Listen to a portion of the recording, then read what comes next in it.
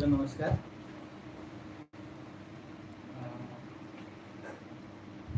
मैले आफ्नो प्रस्तुति सुरु गर्नुभन्दा अगाडि चाहिँ सानो सन्दर्भ जोडेर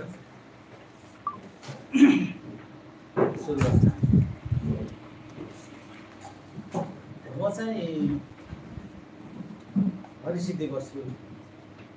हरिसिद्धिबाट यता आउँदाखेरि चाहिँ उसमा माइक्रो बसमा चढेको, अनि त्यो उसमा बसिएको छ कि त्यो सिनियर सिटिजन उसमा बसिएको छ। अनि एकजना युवतीले के भन्नुभयो भने तपाईँ सिनियर सिटिजन नै हो? सिनियर सिटिजन नै हो नि, कपाल खुलेको छ। अनि अब त्यही सन्दर्भ सोच्दै आउँदाखेरि चाहिँ अस्ति महावीर पुलसँगै भेट भएको थियो कि उहाँको उसमा आविष्कार केन्द्रमा। अनि फोटोसोटो पनि खिच्यो, फोटो हालेपछि धेरैले उडाए, ए तैँले पनि आविष्कार गर्न लागिस्। अनि महावीर दाईलाई गफ गर्दै गएको मैले चाहिँ यो म्याग्दीका पुलको फोकटेज पहिले सङ्कलन गर्नु भएको थियो, उहाँले चाहिँ लोकगीत पनि सङ्कलन गर्नुभएको छ। अनि गफ गर्दै जाँदाखेरि दाई तपाईँलाई चाहिँ यो एउटा किस्सा छ नि तपाईँको, तपाईँलाई चाहिँ यसो बाटोमा हिँड्दै गरेको बेलामा चाहिँ यो त महावीर पुल जस्तो, तपाईँ त महावीर पुल जस्तो पो देख्नुहुन्छ त। अनि मैले त भने बहिनी महावीर पुल भन्नुभएको छ कि। अनि त्यसपछि के भन्छ भने अनुहार मात्रै भएर हुन्छ र बुद्धि पनि त हुनु पऱ्यो नि।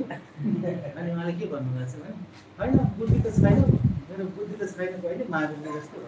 अनि मैले भने यता यो किस्सा कहाँको हो भने यो पोखराको हो नि भाइ। अनि मलाई यो बाटोमा आउँदाखेरि चाहिँ यो मन पुरा गर्ने भन्छ नि, मन खेल्ने भन्छ नि, त्यो खेल्दै खेल्दै आउँदाखेरि चाहिँ यो जहिले म चाहिँ त्यहाँ तल बसेर सुन्ने है। अनि यहाँ सुन्दाखेरि चाहिँ यो प्राध्यापक डाक्टर यस्तो धेरै लागेका वरिष्ठहरूले सुनाउँदाखेरि चाहिँ अब त्यहाँ बसेर सुनिन्थ्यो। अनि के लाग्यो भने त्यो पावर पोइन्टमा धेरै हेरिरहेको कि, त्यो हेर्दाखेरि चाहिँ त्यो विद्यार्थीहरूले चाहिँ सुनाएको चाहिँ धेरैपल्ट निदाउने रोग लाग्यो उनीहरूले। अब आफू त अब यो प्राटा यो केही पनि नलागेको त्यस्तो विद्वान चाहिँ देख्ने त के अरे नजिक सुन्ने त छेउछाउ त के कुरा, अब सुनेको मात्रै भयो हुनाले आज मैले यो यसो पावर पोइन्टले देखाएँ भन्दा चाहिँ सबै सुत्न बेर छैन, अब के गर्ने होला भन्ने सोच्दै थिएँ। अनि मैले के भने यो कपाल चाहिँ फुलेको मात्रै हो है, यो विद्वता त्यस्तो केही पनि नफुलेको हुनाले मैले चाहिँ यसो मुखैले दिउँ कि भन्ने चाहिँ सोच्दैछु है। अब यसमा अलिकति यो नक्सा सक्सा यस्तो यस्तो मात्रै छ पावर पोइन्टमा। अनि यो सुरुमा चाहिँ एउटा लोककथाबाटै सुरु गरौँ जस्तो लाग्दैछ है। यो अब हाम्रोतिर चाहिँ यो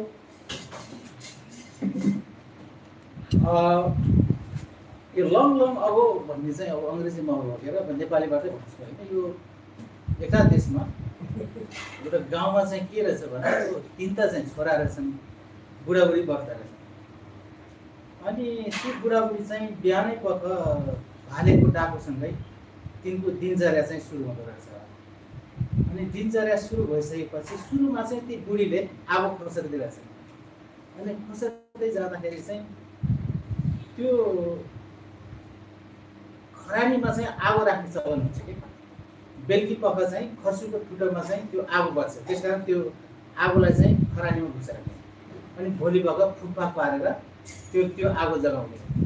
कहिलेकाहीँ के हुन्थ्यो भने त्यो आगो निप्थ्यो, निभिसकेपछि चाहिँ अब के गर्नु पर्यो, त्यो प्राचीन खालको कस्तो थियो भन्नुहुन्छ भने त्यो चारे ढुङ्गा भन्छ, सेतो ढुङ्गा, त्यो चाहिँ झिल्का निस्किन्छ कि, त्यसमा चाहिँ झुलो भन्छ, त्यो छड्के हुन्छ फलामको, त्यसले चाहिँ हिर्काउने, छट्याक छट्याक पार्ने झिल्का निस्किन्छ। त्यो झिल्काले चाहिँ त्यो झुलोमा टिप्छ, अनि त्यो चाहिँ आगो सर्छ।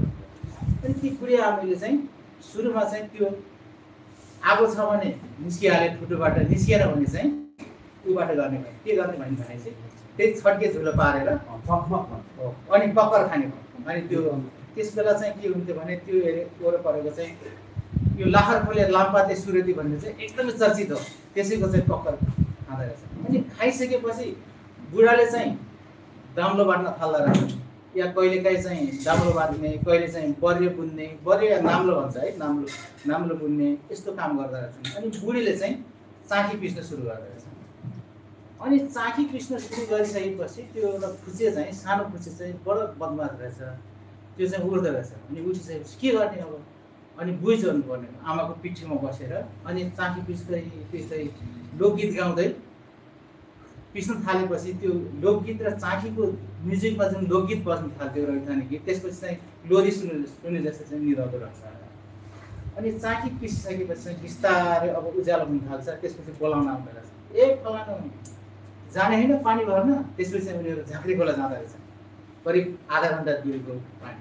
अनि त्यो चाहिँ के हुन्थ्यो अरे भनेपछि त्यो झाँक्री खोला जाँदाखेरि चाहिँ त्यो गाग्रोमा बसेको 2-4 थोपा जुन पानी हुन्छ नि, त्यो पानी चाहिँ रित्तो गाग्रो डोकोमा बोकेर हिँड्दाखेरि चाहिँ कल्च्याङ कल्च्याङ कल्च्याङ कल्च्याङ गजबको म्युजिक ट्युनिङ सुरु हुँदो रहेछ।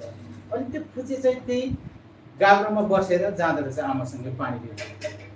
त्यही म्युजिकमा जाँदा जाँदै अनि फेरि जाँदाखेरि त्यसको आमाले चाहिँ त्यो मादल धिरे जस्तै त्यो जुन एउटा रेसा हो त्यो रेसा चाहिँ टाकमा काट्दै जाँदै रहेछ, धागो काट्दै काट्दै काट्दै जाँदैछ। अनि एवमले फर्किसकेपछि अब अर्नी बनाउने, त्यो अर्नी भनेर चाहिँ खाजा जस्तै है। त्यो खाजामा चाहिँ के गर्दा रहेछन् भने जुन टाकु काट्ने हो, त्यो धागो काट्ने, त्यसकै फलको चाहिँ गहुँ भुट्यो 2-4 घान, त्यसपछि 1 घान भटमास भुट्यो, अनि एक घान चाहिँ त्यो भुट्दो रहेछ। अनि त्यो भुटिसकेपछि बिस्तारै अब फेरि गाउँले सबै के गर्दा रहेछन् भने चाहिँ मेलापात निस्किँदो रहेछ। मेलापात पनि त्यही टाकु काट्दै त्यही ऊ चाहिँ धागो काट्दै काट्दै काट्दै काट्दै जाँदा रहेछन्। उनीहरू राङ्गे बोकेर ठुलो ठुलो डोको हुन्छ नि, बोकेर कोही घाँस सोत्तर धागो। अनि त्यो जाने क्रममा चाहिँ एक ठाउँमा बसेर चाहिँ उनीहरू चाहिँ बिसाउँछ। बिसाउँदाखेरि चाहिँ उनीहरू फेरि त्यो कक्कर खान थाल्छन्। कक्कर भनेको त्यो सुर्ती है, सुर्ती जो उठेपछि जुन सुरु भएको थियो नि, दिनको सुरुवात भएको थियो नि, खान थाल्छन्। त्यसमा चाहिँ उनीहरूको समाचारहरू के हुन्छ, एक्सचेन्ज हुन्छ, कहाँ के भयो, को इन्डिया गयो, कसले के गरेर आयो, यस्ता समाचार एक्सचेन्ज हुन्छ। त्यसपछि उनीहरू काम थाल्छन्। अनि उनीहरूले भारी पुऱ्याइसकेपछि फेरि त्यो कोही सोत्तर, कसैले चाहिँ घाँस, कोहीले दाउरा बोकेर फर्किन्छन्। अनि फर्किसकेपछि उनीहरू चाहिँ एक थरी मान्छेहरू चाहिँ उ गर्छन्, के अरे गाई भुसी चाहिँ चराउन जान्छन्। त्यो उसकै आमाले चाहिँ के गर्न सुरु गर्छ भनेपछि त्यो जुन धागो काटेको हुन्छ नि, त्यो धागो काटेकोलाई चाहिँ गोल्ला बुन्न थाल्छ, कपडा बुन्न थाल्छ। आँखा देखिँदासम्म चाहिँ उसले कपडा बुन्छ। त्यसपछि रात सुरु हुन्छ। रात सुरु भइसकेपछि फेरि खाना पाक्न सुरु हुन्छ। खाना पाक्न सुरु भएपछि फेरि उसले चाहिँ के गर्छ, त्यो आमाले चाहिँ त्यो बुढीले चाहिँ धागो काट्दै काट्दै काट्दै जान्छ। उसले चाहिँ लोक कथाहरू सुनाउँछ। अनि उसको बुढाले चाहिँ कहिले डोको बुन्छ, कहिले मान्द्रो बुन्छ, कहिले चाहिँ बर्रे बुन्छ, कहिले चाहिँ डोरी। यसरी चाहिँ त्यो रातको जब त्यो बुढी आमा सुत्छिन्, त्यो सुतिसकेपछि मात्रै त्यो ताको जुन छ नि फन्किने धागो काट्ने, त्यसपछि मात्रै उसले पिस काट्छ। त्यही जुन धागो थियो नि, त्यही धागो गोडाले चाहिँ त्यो परिवार चाहिँ उभिएको थियो। र त्यो धागो सँगसँगै के गर्थ्यो भने कहिले कोइलाबास पुग्थ्यो, कहिले चाहिँ बटौली पुग्थ्यो, कहिले नेपालगञ्ज पुग्थ्यो। त्यसले चाहिँ नुन साटेर फर्किन्थ्यो। त्यो घरको जुन छ नि धागोसँग उनीहरूको जीवन पद्धतिको ऊ चाहिँ जोडिएको थियो। अब यो लोककथा सुनाइसकेपछि तपाईँलाई के लाग्ला भने यो कति पुरानो रहेछ भन्दाखेरि चाहिँ यो 40को दशकको सुरुतिरको है। र त्यो बदमास खुसी त मै थिएँ है। त्यो धागो काट्ने चाहिँ मेरी आमा र बाबाहरू हुन्थ्यो। त्यो मैले भन्नु खोजेको चाहिँ त्यो जुन नक्सामा देख्नुहुन्छ नि, यो परिवर्तन गाउँपालिका, यो रोल्पाको चाहिँ उत्तरी सिमाना हो। त्यो परिवर्तन गाउँपालिकासँग चाहिँ ऊ जोडिएको छ। रुकुमको चुनबाङ जोडिएको छ, भूमि गाउँपालिका भन्छ, जहाँ चाहिँ माओवादीको चुनबाङ मिटिङ भन्ने अलिक चर्चित हुन्छ हो। त्यो एरियाको त्यो चाहिँ त्यो अघिल्लो लोककथा हो। र त्यहाँको जीवन पद्धतिसँग जुन धागो जोडियो नि, त्यो धागो जोडिएको कुरा चाहिँ उनीहरूको जीवन पद्धतिसँग यसरी जोडिँदै आउँछ कि त्यसमै उनीहरू चाहिँ खानी आउनुभन्दा अगाडिदेखि नै उनीहरूको त्यो जीवन पद्धति चाहिँ त्यो धागो सँगसँगै जोडिएर आएको हुन्छ। अब यसमा अलिकति कुरा जोड्नुपर्ने के छ भने मैले यो नक्सा देखाइसकेपछि यो एकदमै नयाँ जिल्ला हो। यो 75 जिल्ला बन्दाखेरि 18 सालमा बनेको नयाँ जिल्ला हो यो रोल्पा। अनि रोल्पासँगै जोडिएको अर्को छ है, रुकुम आउँछ है, त्यो कता पुग्यो अर्कोमा होला है। हो यो त झन् नयाँ पर्यो। यो चाहिँ 77 हुँदाखेरि जन्मेको जिल्ला पर्यो।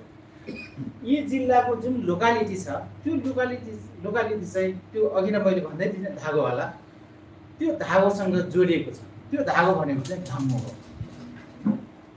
स्थानीय भाषामा उनीहरू चाहिँ भाङ्गो भन्छन्। तर के छ भने त्यो गाउँमा यति सद्नाम छ कि त्यो भाङ्गोले त्यहाँको जीवन पद्धति चलेको छ। तर सहरमा चाहिँ त्यो गाजा नामले बदनाम छ कि त्यो यति बदनाम छ। र त्यो यी ठाउँहरूमा चाहिँ यो यसको जुन लोकालिटी छ सिस्ने गाउँपालिका उत्तर नुगा भूमि र तलको जुन छ नि रोल्पाको परिवर्तन थबाङ यो सुनेती स्मृति एकैछिन ल उतातिर जाउँ रोल्पातिर जाउँ यो त्रिवेणी रुन्टीगढी यो सबै छ नि सबै जिल्लाका उहरू चाहिँ यो जस्तो यो माथिल्लो भेगको जुन परिवर्तनमा चाहिँ एकदम मिक्स सोसाइटी छ। थबाङमा एकदम उ छ के अरे थबाङ सुनचहारीमा चाहिँ मगरहरूको बहु भाषा पनि बोल्ने लुम्रीमा भयो सुलिनी स्मृतिमा भयो होइन। अब यतातिर फेरि मिक्सअप उ छ। यी सबै ठाउँमा के छ भने त्यहाँका मगरसँग चाहिँ ठ्याक्कै यसको चाहिँ जीवन पद्धतिसँग चाहिँ यो चाहिँ जोडिन्छ। अब यो नयाँ जिल्लामा भावनाले मात्रै यसो भएको भन्ने त होइन होला। त्यो सँगै जोडिएको जुन बागलुङ छ यो 18 मगरातको जुन खामपाङ भाषी क्षेत्र छ त्यो क्षेत्रमा चाहिँ यो भाङ्गो चाहिँ त्यहाँका मगरको जीवन पद्धतिसँग जोडिएर आउँछ है। अब यति भइसकेपछि अब चाहिँ यो मगरको के कस्तो चलन छ भन्नुहुन्छ भने जोसँग पनि सानो लगाएर बोल्ने चलन छ कि यस्तो कि अब भलासँग पनि मिलाउने। भला भन्ने थाहा छैन तपाईँहरूलाई है। त्यो भलाले चाहिँ त्यसको चोपले छोयो भने चाहिँ उस्किन्छ कि अनि के गर्छन् भने होइन यो त साह्रो गाह्रो भयो मिलाइदिनु पर्यो। किनभने मिलाउने भने त अब 3 थरी मित हुन्छ भने तपाईँलाई थाहै छँदैछ होइन। एउटा चाहिँ हितको मित मन मिलेपछि एउटा चाहिँ झगडे मित होइन कुराकुरी भएपछि अब केही त मिलाउनु पऱ्यो नि त। एउटा चाहिँ अब पृथ्वीनारायणले लगाए जस्तो अब लोभी मित होइन। अब कहाँ के गर्न सकिन्छ कता गर्न सकिन्छ जस्तो अब कतिपयको के छ भने खास गरी दलित र गैर दलितको बिचमा चाहिँ धेरै मन लाग्यो ल यो एउटा दलित समुदायको मान्छे मिलाइदेऊ न भन्ने त्यो लोभी मित खालको छ नि यस्तो छ। अनि यो पनि मान्छेहरूले मगरहरूले चाहिँ त्यो भलासँग चाहिँ मिलाउँछन् कि त्यो वन गएको बेलामा चाहिँ त्यसले चाहिँ बदमासी नगरोस्। तर अब यो उसँग चाहिँ भाङ्गोसँग चाहिँ मितै चाहिँ लगाएको होइन। तर यसको जुन सम्बन्ध छ नि त्यो उसँग चाहिँ एकदम अनन्यासित खालको सम्बन्ध छ। किन मित नलागो भनेपछि मितलाई जस्तै खान पाइएन नि त। त्यो उपभोग गर्न पाइएन कि मितलाई चाहिँ उपभोग गर्न पाएन। त्यो चाहिँ योसँग जोडिएर आउँछ भन्नाले अब अलि हितको मित लगाउनु खोजे जस्तो छ कि उसँग त्यो नराम्रो सम्बन्धले के अरे नराम्रो तरिकाले आफ्नो स्वार्थले भोलासँग मित लगाए पनि। अनि यो रमाइलो कुरो के रहेछ भन्नुहुन्छ भने यो जुन बेला त्यो मेरो जेइले चाहिँ त्यो लुगाको बुन्नुहुन्थ्यो नि त्यो बुनेको चाहिँ मेरो बजै मेरो के अरे बजैको पनि बजै सबैले चाहिँ उहाँले बुनेको लुगा सबले लगाउँदै आएको रहेछ कि। अनि यो लगाउँदै आएको लुगा चाहिँ कति पुरानो रहेछ यो जैपमा कहिले आइपुगेछ यो परिवर्तनमा कहिले आइपुगेछ भन्दाखेरि चाहिँ यसो खोज्दै गएको कहिले होला के होला भन्दाखेरि चाहिँ अब यो सबभन्दा पहिले चाहिँ अब सेन्ट्रल एसियामा भेटियो भन्नु रहेछ यसलाई है यो भाङ्गो चाहिँ।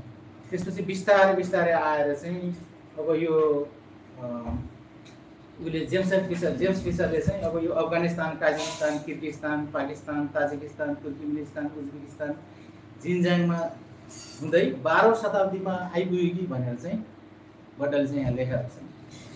अनि यो उनले चाहिँ यो जेम्स फिसरले चाहिँ यो छ नि यो क्यानाबिस एन्ड कल्चरमा। अनि त्यसपछि चाहिँ यो पूर्व र मध्य एसियामा चाहिँ यो आदिवासीहरूले चाहिँ प्रयोग गर्न थाले। तर सबभन्दा पहिले लुगा चाहिँ युरोपियनहरूले नै प्रयोग गरे भनेर चाहिँ। अनि यो चाहिँ ग्रेग ग्रिनले भन्छ उसले चाहिँ यो 1800 को उत्तरार्धमा र 1900 को पूर्वार्धमा चाहिँ यो चाहिँ कपडा चाहिँ प्रयोग गर्न थालेको भनेर चाहिँ यो जो जेले चाहिँ बुन्नुहुन्थ्यो नि धागो बुनेर बोल्ला बुन्नुभयो नि त्यो कुरो चाहिँ त्यस्तो रहेछ। अनि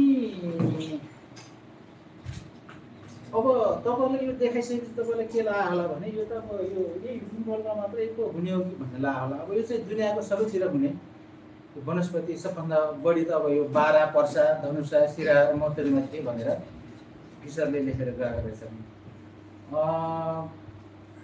अब अलिकति चाहिँ अब यसको सम्बन्धको बारेमा साइनोको बारेमा अलिकति कुरा गरौँ। यो हाम्रोमा चाहिँ यो धेरैले मलाई फेसबुकमा गाली गरिसके है, तैँले चाहिँ गाजा लेखेर बिताइस् भनेर होइन, गाजा लेखेर चाहिँ यो हाम्रो जीवन पद्धतिका जम्मै कुरा चाहिँ बिगारिदियो, तैँले पनि गाजा लेख्ने भने। अनि मैले तल एक ठाउँमा एकजना साथीलाई डिबी खड्का भन्ने हुनुहुन्छ यो सुदूरपश्चिमको साथीलाई यसो उत्तर दिएको। उत्तर के दिएको भने यो भाङ्गो लेखेर चाहिँ कसैले नबुझ्ने, गाजाबाटै दिउँ न त, गाजामा साइनो लाग्दैन भनेर भाङ्गो दिउँला नि भनेर यसो आश्वस्त पार्ने कोसिस गरेको छु। अनि अब यसमा चाहिँ यसका चाहिँ जुन पार्ट्सहरू छ नि भाङ्गोको, यसको पात डाँठ अनि फल यस्तो छ नि, यसलाई चाहिँ अलिक फरक फरक ढङ्गले गरौँ कि भनेर मैले फरक फरक यो साइनो चाहिँ फुट्याउने चाहिँ प्रयास गरेको छु। सबभन्दा पहिले चाहिँ उसको कुरा गरौँ जस्तो लाग्यो। यो डाँठ यो झन्डै 2 मिटर जति अग्लो हुन्छ यो चाहिँ है। अब योसँग चाहिँ यो भाग चाहिँ त्यो रेसा निकालिसकेको पछिको त्यो जुन भाग हो नि, त्यसलाई हाम्रोतिर चाहिँ बङ्गाली भन्छ क्या। यो खलाको खाट के अरे घारीमा चाहिँ पुरै थुपारेको हुन्छ। त्यो चाहिँ केमा काम लाग्छ भन्नुहुन्छ भने त्यो आगो सल्काउनलाई काम लाग्छ क्या। त्यो सुस्य टिप्छ, त्यसमा आगो सल्कायो अनि दाउरो त्यसमा राखेपछि आगो सल्काउन काम लाग्छ। अनि यो यति निर्बलिय हुन्छ कि यो मान्छेहरूलाई चाहिँ अलि कोही हल्का काम गर्छ नि, त्यसलाई चाहिँ यसको विश्वास गर्नुहुन्न, यो त बङ्गाली जस्तो छ भन्छ कि। हाम्रो चाहिँ त्यो जीवन पद्धतिसँग कसरी भुलेको छ भनेपछि। अनि यसमा चाहिँ रमाइलो हाम्रोतिरको लोककथामा पनि के छ भने यो नबहिनी बोक्सिनी भन्छ है। त्यो नबहिनी बोक्सिनीलाई चाहिँ मार्नलाई के गर्ने भनेपछि त्यो बङ्गालीको साँगो बनाइदिएको भन्छ कि। त्यो चाहिँ एकदमै निर्बलिय हुन्छ भन्छ। तर यही कुरा चाहिँ यो जापानतिर बाहिरतिर चाहिँ प्रशोधन गरेर बनायो भने चाहिँ यो के अरे यो उसको भूकम्प रहित के अरे त्यो घर बनाउन चाहिँ सबभन्दा पक्का हुन्छ भन्दा रहेछ। यो चाहिँ इन्जिनियरहरूको चाहिँ है, यो स्टिलभन्दा पनि पक्का पो हुन्छ यसको प्रशोधन गरेको, हल्का पनि हुने त्यस्तो भन्दा रहेछ। तर हाम्रोमा चाहिँ बाल्ने बाहेक अरू चाहिँ काम लाग्दैन होइन। अनि यसमा चाहिँ मैले अलिकति जोड्न खोजेको चाहिँ हाम्रोमा आगो माग्ने चलन हुन्थ्यो है। म सानो छँदाखेरि त्यो आगो माग्ने चलन भने के भने अब आगो निभिसक्यो, अब छड्के पारे पनि कहिले काहीँ त भिजा हुन्छ नि, बर्खामा त गएको बेलामा झुलो पनि भिज्यो भने त के गर्ने। अब अर्को घर आगो माग्न जाने हो कि, डाडु लिएर आगो माग्न जाने। अनि आगो माग्न जाने हो भने आगो माग्न जाँदाखेरि चाहिँ त्यो पहिलो सल्काह गर्न जानु पऱ्यो। म त साँझेको हामी कागा घरमा जान्थेँ। अनि एउटा डाडु लिएर अनि उहाँले 2-4 फिलिङ गराइदिनुहुन्थ्यो। आगो चाप्चुप पार्लास् है, अलि धागेर लगाइस् भन्नु लिएर आयो। अनि त्यही उसमा सल्काउने हो के अरे यो बङ्गालीमा सल्काउने हो। यो चाहिँ यो उसँग जोडियो है। अनि अर्को चाहिँ यसको चाहिँ पहिलो प्रयोग चाहिँ हाम्रो खानीमा भएको देखिन्छ। जस्तो 12 मगराका मगरहरू चाहिँ खानीसँग जोडिए। जस्तो तपाईँले हेर्नुभयो भने भार्सेदेखि के अरे गुल्मीको भार्सेदेखि रुकुमको बिरगुमसँग 22 खानीको कुरा गर्छ नि, जुन चाहिँ यो चन्द्रशमशेरले 50% ट्याक्स बढाइदिएर बन्द गराइदियो भन्छ नि। र यो भार्सेका मगरहरू त उनै आए, यहाँ चाहिँ 50% घटाइदियो न मालिक भनेर उ गर्नै आएका थिए नि। मैले जोड्न खोजेको चाहिँ त्यो बेलामा चाहिँ सुरुको प्रयोग चाहिँ त्यो खानी खन्दाखेरि उज्यालो बाल्नको लागि चाहिँ प्रयोग गरेको भनिसकेको छ। र मेरो गाउँको कुरा गर्नुहुन्छ भने त्यो बेलासम्म चाहिँ भाङको प्रयोग चाहिँ बङ्गालीको भाङको प्रयोग चाहिँ कम भइसकेको थियो। र मेरो गाउँमा चाहिँ पुरै उ थियो अरे के अरे यो सोयाको घारी र त्यो तल चाहिँ ओख्ले खानी भन्ने, अहिले पनि फलाम खानी हो, हाम्रो चाहिँ फलाम खानी हो। अनि त्यो ओख्ले खानीमा खानी खन्न आउँदाखेरि टाढाबाट आउनुपर्ने, अनि त्यहाँ चाहिँ उज्यालो बाल्नको लागि चाहिँ सोया काट्न आउनुपर्ने। टाढा भयो भनेर त्यो सोया घारी चाहिँ मासेर त्यहाँ चाहिँ बस्ती बसाउनु भएको छ कि मेरो गाउँ चाहिँ। अनि पछि आउँदाखेरि चाहिँ के भयो भन्नुहुन्छ भने त्यो गाउँबाट चाहिँ जुन उज्यालोको लागि जुन लग्थ्यो नि के अरे यो चोयाको जुन डाँठ, त्यो चोयाको डाँठ चाहिँ यो बङ्गालीले रिप्लेस गर्न आएको देखिन्छ। यो चाहिँ अलि लेकतिर भयो। अनि तलतिर चाहिँ भिमलले रिप्लेस गरेको देखिन्छ। भिमललाई तपाईँ के भन्नुहुन्छ, कतै चाहिँ अब राँकु भन्छ होइन, खामभाषामा राँकु भन्छ होइन। त्यो त गाई भैँसीले एकदम खाने, अनि त्यसको रेसा चाहिँ एकदम राम्रो हुन्छ, त्यो रेसा चाहिँ राम्रो बाँध्ने उ हो। अनि त्यसको जुन बच्चा नि त्यो बङ्गाली जस्तै भित्रको सेतो त्यो चाहिँ बाल्ने हो क्या, त्यसले चाहिँ रिप्लेस गर्दै जान्छ। अनि यो चाहिँ हाम्रोतिर चाहिँ त्यो बेलामा एक ठाउँबाट अर्को ठाउँ जानको लागि रातमा जुनेली रात छैन भने बाल्नको लागि चाहिँ यही भाङ्नै प्रयोग गरे। अब यो चाहिँ अब चाहे तपाईहरु चाहिँ यो त्यो बेलाको कन्टेक्स्टमा चाहिँ चाहे त्यो म चाहिँ यो मामा घर जाँदाखेरि होस् या तन्नेरीहरू चाहिँ छुट्टी बस्न जाँदा होस् त्यो भाङ बालेर जाने चलन हो।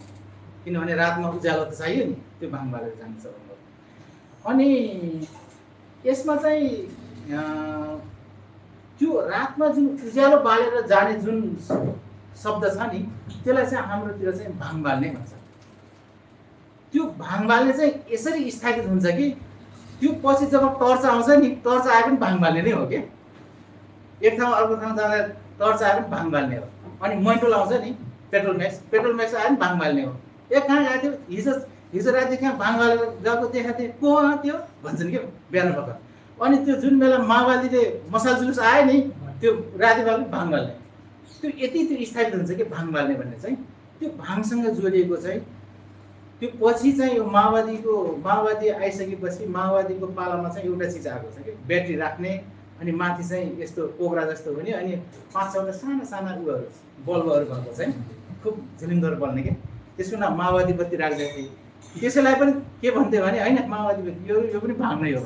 त्यो भाङसँग जोडिएको चाहिँ हाम्रोतिर जसरी यतातिर चाहिँ भाङ छ नि मेन स्ट्रिम के अरे मूलधारे भाषामा चाहिँ भाङ भन्ने, यहाँ चाहिँ ड्रगको रूपमा चाहिँ भाङको प्रयोग गरिन्छ भने हाम्रोतिर चाहिँ भाङ भनेको चाहिँ ड्रग होइन, हामीतिर चाहिँ भाङ भनेको उज्यालो। त्यही भाङको आँखाले चाहिँ हाम्रा मान्छेहरू हाम्रा पुर्खाहरू चाहिँ रातमा हिँडेका हुन्। त्यो भाङको आँखाले जीवनको जुन ज्योति हो नि उनीहरू त्यो हेर्ने प्रयास गरेका। त्यसकारण त्यो हाम्रो जुन भाष्य छ नि मेन स्ट्रिम भाष्य यो भाङमै पनि भाँचिन्छ कि कहीँ पनि मिल्दैन। अब यसपछि चाहिँ अब यो डाँटको भयो धेरै फेरि गफ गरेपछि के अरे कुरा गरेपछि फेरि गफ गरे जस्तो होला। अब अर्कोतिर जाउँला। टाइम पनि गइसक्यो है। हजुर टाइम पनि गइसक्यो, अब 20 मिनट जति छ बाँकी। ओके अब चाहिँ त्यसो भयो भने रेसामा जाऊँ त फाइबरमा। अघि नै चाहिँ जिउको कुरा गर्यो, त्यो जिउ बाहिर जुन छोपेको थियो नि फाइबरमा कुरा गर्यो। अब यसमा चाहिँ यो अघि नै जुन लुगाको कुरा आइसक्यो होइन। अब यो जेम्स फिसरको अनि अरू कसको पनि यसो उदाहरण सापति लिएर मैले भनिसकेँ होइन। यसमा चाहिँ हाम्रो मुख्य गरिकन अर्थोपार्जनको जुन छ नि जुन गोडा थियो नि आर्थिक गोडा त्यो चाहिँ यही रेसामै छ। त्यो रेसाको मुख्य चिज चाहिँ जो मेलापाटबाट फर्किएपछि चाहिँ गोल्ला बुझ्ने भन्ने थियो नि त्यसको चाहिँ त्यो गादा पार्ने हो। तपाईँले त्यसको रूप चाहिँ तपाईँले त्यो राउटेमा देख्नुहुन्छ कि सायद हाम्रो पुर्खाले पनि पहिले त्यसै लगाएको थियो होला कि, त्यो घलेक जस्तो छ नि यस्तो लगाएको त्यो सुरुको। तर हाम्रोतिर कस्तो छ भने यसरी लगाउने पछि चाहिँ अलिक त्यो विकसित रूप होला कि। जस्तो तपाईँले 18 र 12 को मगरातको जुन गादा लगाउने जुन चलनमा अलिकति डिफ्रेन्सेस भेट्नुहुन्छ नि। 12 मगरातको साथी श्रीजी हुनुहुन्छ, उहाँहरूको त्यो यसरी छडिएको घले लगाउँछ गुरुङको त्यस्तो हो कि जस्तो लाग्छ। अनि 18 मगरातको जुन गादा हो नि त्यस्तो प्रश्न अनि त्यहाँ चाहिँ सामानहरू पनि राख्ने।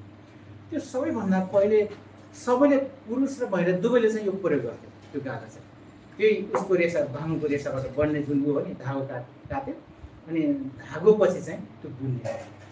अनि र त्यो बुनिसकेपछि चाहिँ त्यसका चाहिँ विविध खालका फरक खालको चाहिँ बन्छ। जस्तो पहिलो त आफूले लगाउने भयो अनि त्योभन्दा उब्रेको चाहिँ दाङका थारूहरूसँग चाहिँ त्यो एक्सचेन्ज हुन्छ। उनीहरूले चाहिँ त्यो घोडा लानुपर्ने, त्यो घोडाले बोक्ने जुन सामान हो त्यो सामान राख्नलाई त अलिक पक्का लुगा चाहियो नि त, उनीहरूले चाहिँ त्यो किन्ने हो। त्यो रोल्पा रुकुमका मगर समुदायका महिलाहरूले बुनेको जुन गोल्ला हो नि त्यो उनीहरूले चाहिँ घोडाले बोक्ने त्यो सामान राख्ने चिज चाहिँ त्यो किन्ने। त्यो चाहिँ इकोनोमिक उचाइ देखिन्छ है, त्यो चाहिँ लामो समयसम्म देखिन्छ। अनि अब यही कुरा चाहिँ अब हाट जाँदाखेरि त्यो बेलामा नुन बोक्न बटौली त एकदमै कम आए रोल्पाबाट है, नेपालगञ्ज अनि यो कोइलाबास अनि अलिक पछि मैले थाहा पाउँदाखेरि चाहिँ घोराइ त्यहाँ आउँदाखेरि पनि माथिबाट कि जडीबुटी र यही गोल्ला बोकेर आउने हो।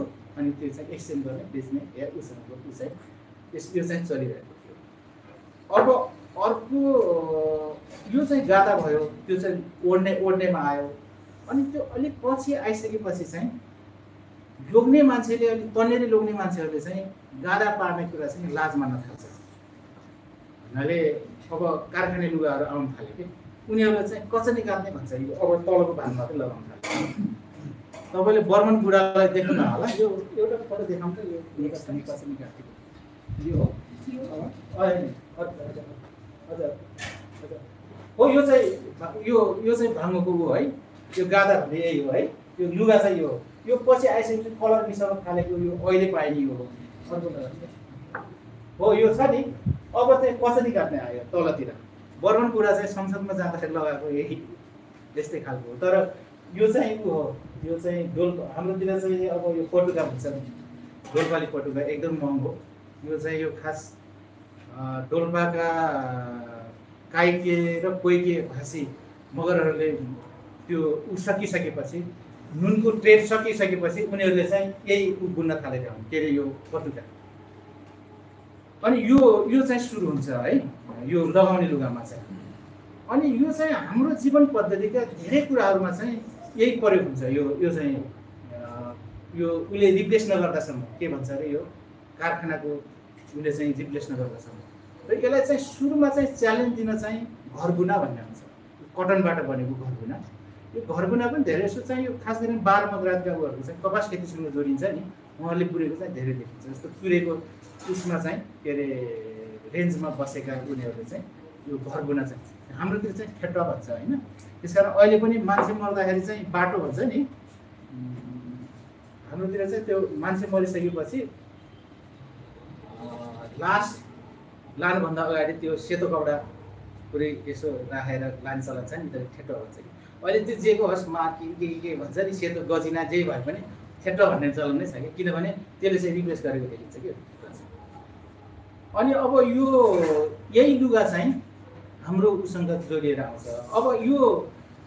अब यो चाहिँ यसमा चाहिँ केटीले मात्रै बुन्ने हो। यो चाहिँ यो बोल्ला चाहिँ यो भाङ्गोकै धागोबाट बन्ने हो। अनि केटाले मात्रै बुन्ने हो, भाङ्गोकै धागोबाट बुन्ने हो। बर्रे चाहिँ नाम्लो भन्छ नि, घुर्रे बर्रे डोरो चाहिँ त्यो चलन छ कि। यो किन त्यो लैङ्गिक कसरी यो श्रम विभाजन भयो, त्यो चाहिँ अध्ययनकै विषय छ, यस्तो चाहिँ छ। अनि यसमा चाहिँ सबभन्दा अब यो टाइम नभए हुनाले म यो अर्को उसमा जम्प गरिहाल्छु। यसमा चाहिँ यो प्रेमसँग 20 मिनट छ, 23 मिनट बोल्नु। ओके, प्रेमसँग जोडिएर आउँछ कि यो चाहिँ।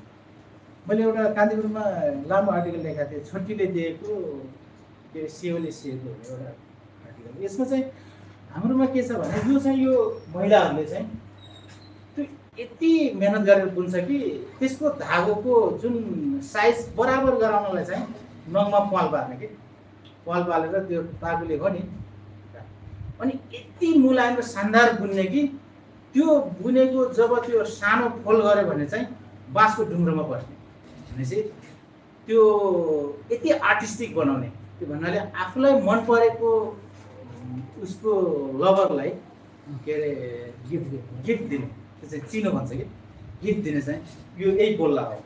अनि यसमा चाहिँ दिँदाखेरि चाहिँ त्यो सिङ्गल दिँदैन, दिँदाखेरिको अहिले रमाइलो होला भनेर मात्रै यो सेयर गर्नु खोजेको। यसमा चाहिँ यो दिँदाखेरि गिफ्ट दिँदाखेरि चाहिँ 3 मुर दुबो, 4 मुर पाती गरी 7 मुर चाहिँ त्यो पनि सँगै हुन्छ कि। यो किन राख्यो भने अनि त्यसलाई चाहिँ उसले बाँधे हुन्छ, के अरे भाङ्गोको लाक्सा भन्छ, त्यो चाहिँ त्यो धागो बुनिन सकेको जुन रेसा निकालेको हुन्छ नि त्यसले चाहिँ बाँध्ने। त्यो किनभने अब हाम्रोतिर त अब आशीर्वाद दिने बेला के भन्छ भने कसैले सानोले धोक गऱ्यो भने चाहिँ ल दुबो नै मौलिनु, के अरे दुबो नै जेलिनु, पाती नै मौलिनु भन्छ। नै भने झै भने कि पाती जस्तै मौलाएर अग्लो हुनु अनि दुबो जस्तै जेलिनु भन्छ कि। त्यो प्रेम पनि चाहिँ हाम्रो प्रेम पनि दुबो र पाती जस्तै मौलाओस् र जेलियोस् भनेर त्यो चिनो हो नि, जुन बोल्ला छ नि, त्यो चिनोसँगै त्यो पनि के गर्छ, हाम्रो भएर जान्छ कि। अनि अर्को त्योसँगै अर्को के गर्छ भने अर्को वस्तु पनि त्यो प्रेमको चिनो जुन दिने बेलामा चाहिँ अर्को चाहिँ त्यो मायाको पात हुन्छ कि, हाम्रोतिर चाहिँ मायाको पात भन्छ। अब तर अब त्यो खस नेपाली भाषामा चाहिँ यसको लिखतमा नआउने भन्नाले मायालाई चाहिँ माया लेखिदिन्छ। सिजा भन्ने ठाउँ छ, अब सिजा त यता त लेख्न सकिँदैन नि त भन्नाले देवनागरी लिपिमा त त्यसको एक्ज्याक्ट उता लेख्न गाह्रो हुन्छ नि अनि सीको माथि थोप्ला राखिदिएर सिजा बनाइदिन्छन् कि यो माया भन्ने पात चाहिँ यो चाहिँ माइत जाँदा या आफन्त कहाँ जाँदा मित्र कहाँ जाँदा कोसीले लिएर जाने हो कि अनि त्यो पातले चाहिँ बेरेर दिने के त्यो त्यसको टपरीमा चाहिँ अब टपरी भने चाहिँ सानो भयो पट्री भन्छ त्योभन्दा ठुलो साइजको त्योसँगै दिने हो अब त्यसपछि चाहिँ त्यो प्रेमको जुन चिनो छ त्यो दिने बेलामा चाहिँ उखुको पात पनि दिने चलन छ कि त्यो भने के हो भने त्यो हाम्रो प्रेम चाहिँ उखु जस्तै गुलियोस् भन्ने पनि होला कि यसको केही सन्दर्भ होला व्याख्या गर्न सकिएला यसको चाहिँ होइन अब यही सन्दर्भमा चाहिँ थुप्रै गीतहरू बनेका छन् प्रेमको उसमा चाहिँ ल म एउटा टुक्रा चाहिँ सुनाउँछु ल यो चाहिँ यो हाम्रोतिर गाउने गीत हो है हे सैली बरै ओ लालो बरै अनि अर्कोले छोड्छ कि गला चाहिँ गला राख्छ भन्छ कि हे बर्रे जाबा बुन्देऊ बाबै हे भाङको डोरीले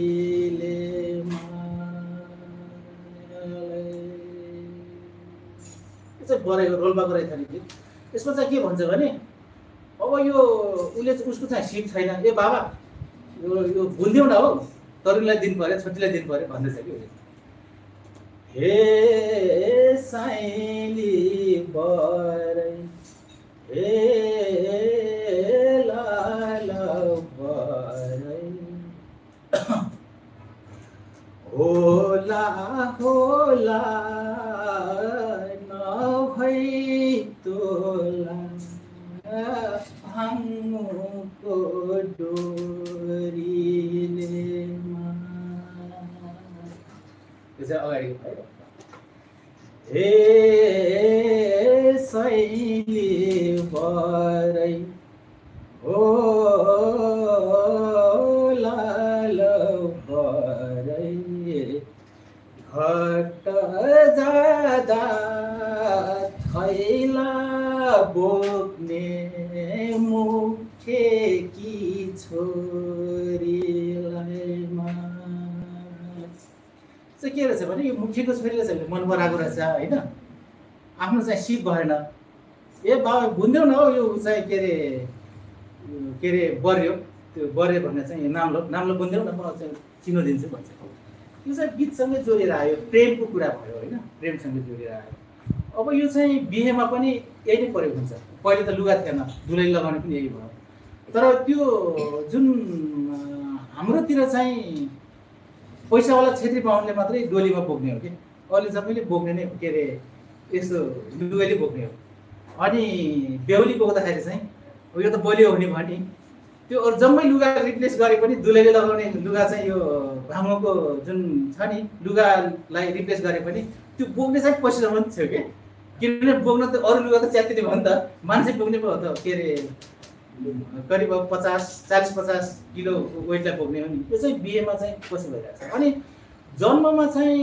यो जाल बनाउने भन्छ होइन यो रक्षा गर्नको लागि रक्षाको लागि जाल भन्छ त्यो जालमा पनि यसैको धागो चाहिँ प्रयोग गरेको देखिन्छ त्यो बच्चा जन्मिसकेपछि अनि बच्चाको टोपीमा चाहिँ सानो त्यो धागोको चाहिँ सानो टुक्रा राखेको हुन्छ अनि त्यो पहिले चाहिँ यो बच्चा जन्मिसकेपछि नाल काटिसकेपछि त्यो हाम्रोतिरको रमाइलो के रहेछ भने सायद अब यो कोही मरे या केही भयो होला त्यसको विष केही भयो होला त्यसकारण त्यो नाल काट्नु अगाडि चाहिँ त्यो आँसीलाई हँसियालाई चाहिँ तताउने चलन रहेछ क्या त्यो खियालाई हुन्छ नि त त्यो प्र्याक्टिसबाट आएको होला अनि यो नाल काटिसकेपछि जुन त्यो नाभि बाँध्ने हुन्छ त्यो पनि उसले नै गरेको छ पहिले चाहिँ त्यो अहिलेको आधुनिक गोरु नआउँदासम्म चाहिँ अब मृत्युमा चाहिँ यसको एकदमै खालको छ यो दुई खालको आउँछ यसमा सङ्गाती भन्छ होइन सङ्गाती भनेको चाहिँ मर्ने बेलामा चाहिँ लिएर जाने साथी हो सबैभन्दा नजिकको साथी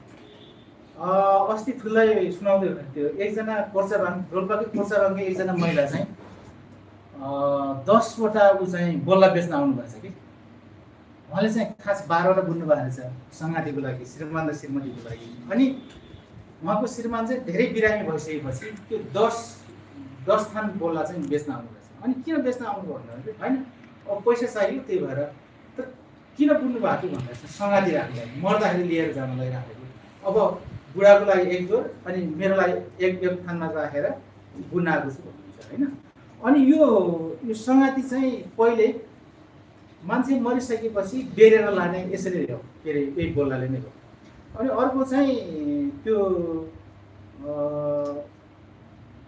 खाडल खनिसकेपछि त्यो खाडलमा चाहिँ यो उसको के अरे पातीका मुरहरूले चाहिँ के अरे उ गरिसकेपछि के अरे त्यो चारैतिर राखिसकेपछि त्यहाँ पनि यसको उ चाहिँ के अरे प्रेजेन्स चाहिँ देखिन्छ अनि अर्को चाहिँ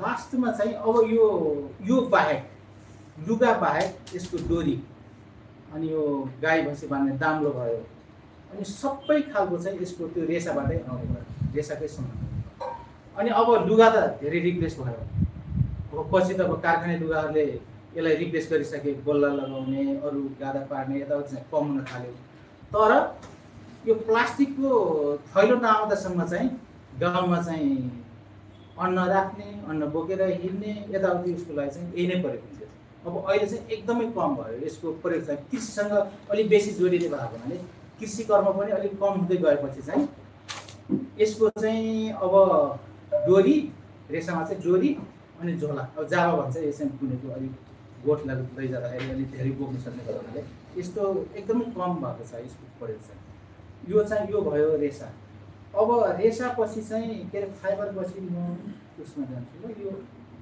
अब यसको चाहिँ पात अनि हाम्रोतिर चाहिँ यसको जुन चोक छ नि रस त्यसलाई चाहिँ अत्तर भन्छ यहाँ चाहिँ चरेस भन्दो रहेछ होइन बजारमा चाहिँ चरेस भन्दो रहेछ त्यसको चाहिँ अत्तर भन्छ है अनि त्यसमा एउटा सानो तपाईँलाई यो रमाइलो किस्सा सुनाउँछु यो माओवादी कालमा चाहिँ यो रोल्पालीहरू चाहिँ यो माओवादी बिउ छर्न यो सबैतिर लाए कि पूर्व पश्चिम लाए अनि यो शरद भन्ने छन् उपराष्ट्रपतिका पहिलेको थियो नि के अरे सोके सचिव ती शरद चाहिँ प्युठान गएका रहेछन् एउटा बुढा मान्छे चाहिँ बिरामी रहेछन् कि पुगजी अनि त्यसपछि के भएछ भने होइन बाबु म त साह्रो गाह्रो पऱ्यो के गर्ने होला भनेपछि बुढाले चाहिँ त्यो रसवाला छ नि एक टुक्रा दिएछन् कि अनि एक टुक्रा दिएपछि यो त त्यहाँ नजिकै छिमेकी एकजना फेरि बाहुन रहेछन् अनि मैले के भनेछन् यसो हेरेछन् होइन यो त एकदमै प्योर छ भनेर बुढाले लगिदिएछन् अनि अर्को दिन फेरि होइन दिनु पर्यो खाना दिएर लगिदिइहालेँ भनिसकेपछि फेरि दिएछन् दिइसकेपछि अर्को ठाउँ गइहालेँ के अरे अब भूमिगत काल त भइहाल्यो अर्को ठाउँ गइहालेँ अनि फर्केर आउँदाखेरि बुढा के भयो भनेर यसो हेर्न गएको खै आमा बा कता आउनुहुन्छ भनेर सोधेछन् कि अनि बुढाले के भनेछन् भने बुढीले होइन माछा मार्न गएको छन् उनलाई त त्यो दिलेमा भयो कि माछा मार्न गएपछि त मर्ने भन्ने हुनुहुन्छ नि त त्यो त साँच्चै माछा मार्न गएका रहेछन् कि निको भएर त्यो भने औषधिको रूपमा हामीले प्रयोग गर्नु चाहिँ औषधिको रूपमा हो चाहिँ कहीँ पनि ड्रगको रूपमा चाहिँ हाम्रोतिर कहीँ पनि छैन अत्तर हो त्यो उसलाई चाहिँ ड्रगको रूपमा कहीँ पनि प्रयोग गरेको चाहिँ देखिँदैन हाम्रोमा चाहिँ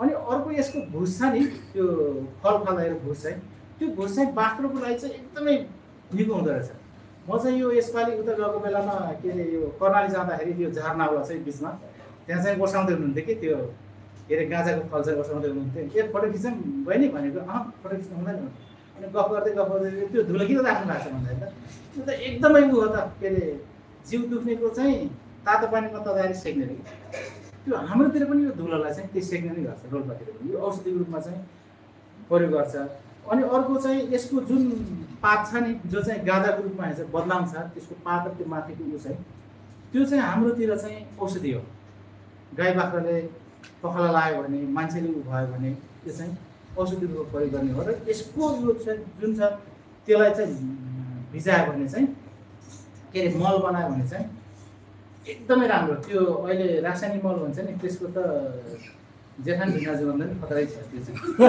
चाहिँ त्यो चाहिँ प्रयोग गर्छ है त्यो हाम्रोतिर चाहिँ अनि अब यसो हो भने यसको चाहिँ के सम्बन्ध थिएन त यो यो चोपबाट के गर्थे भन्दाखेरि चाहिँ यो हिप्पीहरू नेपालमा आएको बेलामा चाहिँ हाम्रो गाउँतिर जाँदा रहेछन् अनि गएर हाम्रो दाइले भन्नुहुन्थ्यो म 7 रुपियाँ तोलासम्म चाहिँ बेचेको भन्नुहुन्छ क्या त्यहीँ बस्ने अनि बसेर चाहिँ के अरे बनाउन लगाउने अनि किनेर अनि अब यहाँ महेशजी हुनुहुन्छ यो थबाङतिर चाहिँ त्यताका मान्छेहरू त्यो बेलामा चाहिँ यो बुटौलतिर उतिर चाहिँ झोलामै बोकेर बेच्ने चलन रहेछ त्यो इकोनोमी त्यो यो चाहिँ के भयो भने यो आफूले प्रयोग गर्ने भन्दा पनि पछिल्लो चरणमा जुन खाने यो त बिक्री हुन्छ है भन्ने थाहा पाइसकेपछि है ट्रेडको चाहिँ सानो अंशको रूपमा चाहिँ त्यहाँ पनि भएको देखिन्छ खास गरिकन रोल्पा रुकुमको माथिल्लो भेग जहाँ क्षेत्र छ त्यहाँ चाहिँ अलिक बेसी चाहिँ देखिन्छ त्यसको ट्रेड चाहिँ तर तल्लो भेग जुन छ जुन ठाउँमा मैले कुरा गर्दै थिएँ अघि न त्यो भेगमा चाहिँ एकदमै कम सबै घरेलु उद्योगसँग जोडिन्छ पुरै उसमा बसेर के अरे धेरै बुन्ने जस्तो कोर्चाबाङ रामकोट अनि जमकोट यो एरिया कुन तल्लो एरिया छ रोल्पाको तल्लो एरिया छ त्यहाँ चाहिँ उद्योगको रूपमा चाहिँ बढियो कपडाको रूपमा अनि यो दुई खालको हुन्छ यो चाहिँ अब यो भदौमै पाक्ने चाहिँ अब यो त्यो बढी त्यो के अरे चोप आउने अत्तर आउने उयो हो त्यो चाहिँ हाम्रोतिर बनभङ्गु भन्छ अलिक होचौचो हुन्छ धेरै छिलेको त्यो चाहिँ खास गरिकन उसको लागि प्रयोग गरेको त्यो चोपको लागि रहेछ अत्तरको लागि प्रयोग गरेको अनि अर्को चाहिँ अलि लामो हुन्छ अग्लो त्यो चाहिँ उसको रूपमा प्रयोग हुन्छ दानाको लागि चाहिँ अब यो चाहिँ हाम्रोतिर चाहिँ उसको रूपमा प्रयोग गर्ने हो यो चाहिँ यो जुन सिस्टर क्रपिङ छ नि मिक्स बारी उसमा चाहिँ मकै बारीमै छरिदिने हो मकै बारीमा पनि हुन्छ अनि घरबारीमा पनि सबमा लगाउने हो अहिले चाहिँ अब अलग्गै पनि लगाउन थाल्यो होइन भने चाहिँ त्यो मकै कोदो बोडी सिमी भट्टमा सबै सँगै हो लगाउनु अनि त्यसबाट चाहिँ ठुलो ऊ चाहिँ जस्तो त्यहीबाट के भन्ने हो अब फलको बाँकी छ अब फलको पनि हाम्रोतिर चाहिँ के गर्ने भने फल चाहिँ अब अघि नै अलि जो त्यो लोककथामा एउटा चाहिँ अलिकति मिस भएछ त्यहाँ चाहिँ के हुन्थ्यो भने बिहान पख चाहिँ ऊ गर्ने के अरे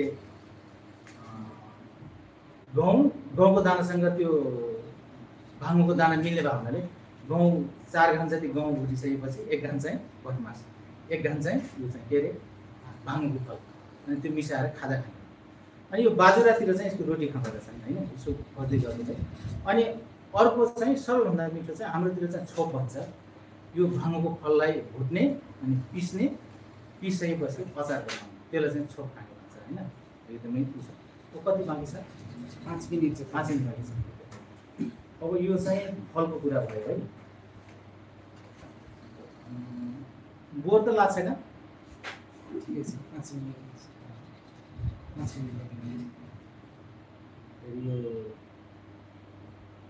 अब यसमा चाहिँ अलिकति यो उसको कुरा गर्छ यो मृत्युमा चाहिँ यो नवन्न भन्छ होइन यो अघिनको यो फलको आगो हुनाले यो नवन्न भन्छ त्यसमा चाहिँ अब रुना भन्छ यो झुस्से भन्छ यो झुस्से भनेर चाहिँ मरिसकेपछि मान्छेसँगै जाने जुन भालेको उसमा के अरे गलामा बाँधेको त्यसलाई रुना भन्छ त्यसमा चाहिँ 9 अन्न भन्छ होइन त्यो 9 अन्नमा चाहिँ भाङ्गो पनि एउटा अनि 9 धातु भन्छ 9 धातु चाहिँ पाइँदैन जति मिलाएर राख्छ तर 9 अन्न चाहिँ मिलाएर राख्छ त्यसमा पनि यो मृत्युमा पनि त्यो भाङ्गो फल चाहिँ उपस्थित हुन्छ होइन अनि अर्को चाहिँ यो विशेष खालको यो खाजा हो यो माटे खाजा भन्छ लप्टे भन्छ यहाँ चाहिँ त्यसको चाहिँ भुटेको चाहिँ त्यसमा चाहिँ भाङ्गो पनि भुट्ने अनि त्यसलाई चाहिँ महले मुस्ने त्यो चाहिँ विशेष खालको यो हाम्रोतिर चाहिँ यो थबाङतिर चाहिँ मुस्या भन्दो रहेछ होइन हाम्रोतिर चाहिँ त्यसले चाहिँ मुसेको चाहिँ यो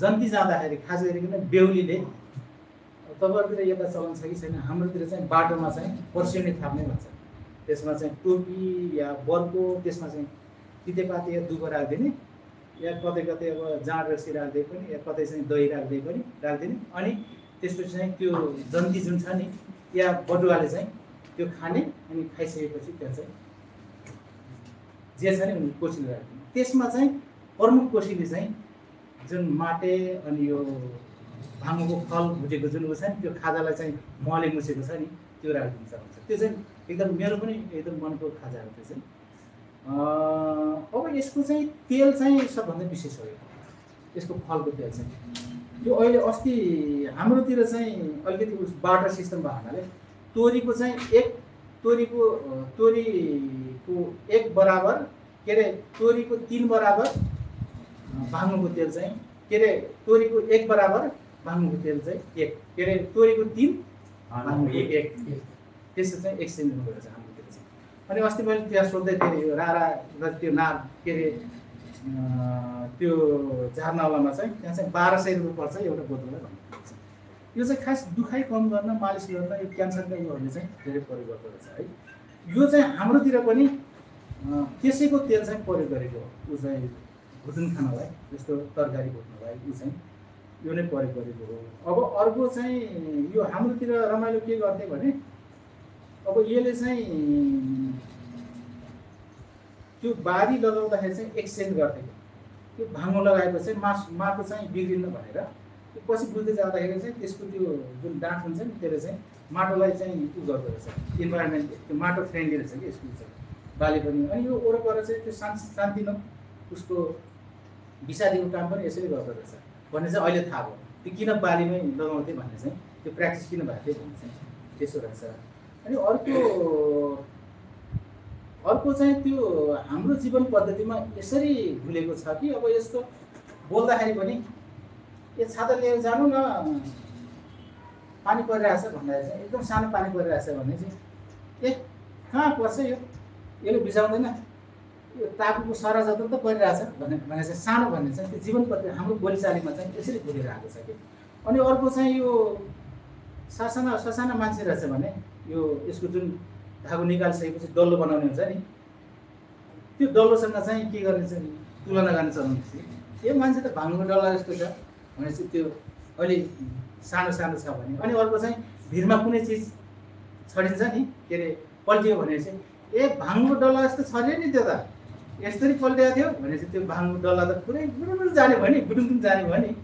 यस्तो खालका थुप्रो कुराहरू चाहिँ यो उसँग जोडिएर आउँछ। अनि अर्को चाहिँ हाम्रोतिर त थुप्रो भाङ्गोसँग जोडिएका ठाउँै छ। अब भाङ्गो चौरा भाङ्गो बारी अनि अर्को त के अरे उसको गाउँमा पनि के अरे देवेन्द्र भट्टराईको गाउँ झापामा पनि एउटा भाङ्गोसँगै जोडिएको गाउँ रहेछ होइन। अस्ति सुनाउँदै हुनुहुन्थ्यो मैले चाहिँ कहाँको लेखिराख्नु भएको थियो। अनि त्यो गाउँको नामै त्योहरू छ। अब यति भनिसकेपछि चाहिँ यो स्लाइड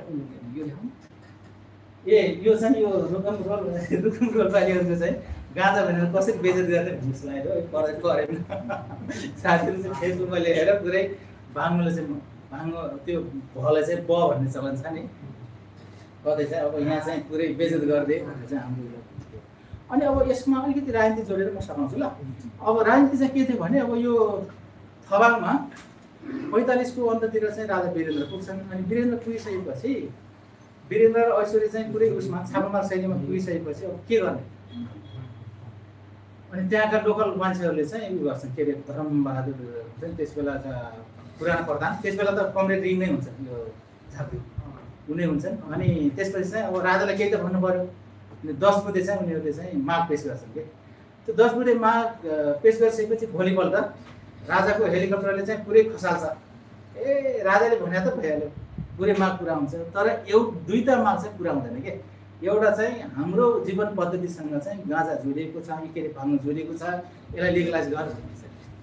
अनि अर्को चाहिँ त्यो सडकसँग जोडिएको छ। हाम्रो कमरेड गोरेले लेख्नु भएको छ त्यो उसमा परिसकेको पनि त्यो के अरे 5 वर्ष परियोजना परिसकेपछि पनि त्यो चाहिँ जोडिएन किनभने सडक तुरुन्तै गर्न सक्ने खालको थिएन। योसँग चाहिँ जोडिन्छ। अनि अर्को चाहिँ 48 सालमा बर्मन बुढामगर संसदमा आउँदाखेरि चाहिँ त्यस बेलाका संसदका महासचिव जीवनलाल सत्याले के भन्छन् भने अब राजा चाहिँ भोलि सम्बोधन गर्दै आउँदै हुनुहुन्छ तपाईँ राष्ट्रिय पोसाक लगाएर आउनुहोस् यो गाँजा लगाएर नआउनुहोस् गाँजा गुरु लगाएर नआउनुहोस् भन्छ कि। अनि उहाँले के भन्नुहुन्छ भने होइन यो के अराष्ट्रिय हो र बरु नआउनुहोस् म त यही लगाएर आउँछु भनेपछि लास्टमा चाहिँ केही नमानेपछि चाहिँ उहाँले चाहिँ राजा कहाँ चाहिँ जाँदा पनि त्यो संसदमा सुरुमा चाहिँ इलिगल गाँजाको लुगा लगाएर चाहिँ संसद चाहिँ ऊ पसेका छन् के अरे बर्मन बुढा पसे। जसरी चाहिँ एलेन गिन्सबर्गले चाहिँ रिचर्ड निक्सनलाई भनेको थिए नि म गाँजा खाइरहेको छु तैँले चाहिँ मान्छे मारेर छाड्दैछ भने जस्तै उनले लेखेका थिए त्यो उसको कन्टेक्स्ट चाहिँ यो बर्मनले त्यो बेला नै उसको तैँले चाहिँ राजाले चाहिँ ब्यान गरेको गाँजाको रेसा लुगा लगाएर म संसदमा आइपुगेँ नि भनेर त्यो बेलामा चाहिँ संसदसम्म पुगेको देखिन्छ। र अहिले पछिल्लो फेजमा आउँदाखेरि खबाङ गाउँपालिकामा चाहिँ यो दुवै यो प्रचण्ड माओवादी र विप्लव माओवादीले अलि सपोर्ट गरेको स्वतन्त्रवाला दुवैको चुनावी उसमा के छ भने त्यसको सार चाहिँ हाम्रो जीवन पद्धतिसँग जोडिएको हो, यसलाई चाहिँ ब्यान गर्नु हुँदैन भन्ने खालको अहिलेको पछिल्लो पोहोर चुनाव थियो नि स्थानीय निकायको चुनावमा दुवैको उसमा चाहिँ देखिन्छ। अब यति भनिसकेपछि हाम्रो उसमा चाहिँ भाङ्मो भन्छ, चरेस कहीँ पनि भन्दैन, हाम्रोतिर अत्तर भन्छ, गाँजा भन्ने त शब्द नै छैन। त्यसकारण यो जुन मेन स्ट्रिम न्यारेटिभ छ गाँजाको, त्यो गाँजाको न्यारेटिभ चाहिँ रुकुम रोल्पाको जुन मगर समुदायसँग मगर समुदाय जोडिएको जुन साइनो छ त्यो साइनो कहीँ पनि भेटिँदैन। र तपाईँले अहिले पनि हेर्नुभयो भने अहिले पनि तपाईँले चाहिँ त्यो जोडिन्छ कि जोडिन्न भन्ने हेर्ने चाहिँ त्यहाँको लोकजीवन, त्यहाँका लोककथा, त्यहाँका उखान उहरूमा भेटिने हो नि। त्यहाँ चाहिँ अहिलेसम्म कोही पनि गाँजा खाएको गजरी थियो, यस्तो के अरे चरेस खाएर यस्तो भएको थियो भन्ने चाहिँ कुनै पनि लोकगीत उहरूमा कहीँ पनि भेटिँदैन। अनि अब यही कुरा चाहिँ अलिकति उस भनेर टुङ्ग्याउँछु।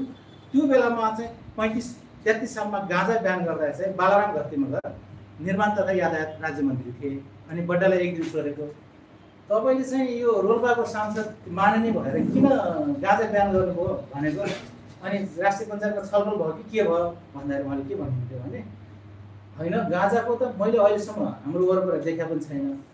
अब बाहुनहरू भएको चाहिँ अलि माली खोलाको साइडतिर हो, त्यहाँ चाहिँ शिवरात्रिमा अलिअलि खान्थे कि होइन, नत्र भने त्यो शिवरात्रिमा खाने चलन पनि त्यहाँ चाहिँ एकदम कम छ क्या भन्नाले छँदै छैन, हामीले त्यो देखेको थियो, त्यो देखिँदैन।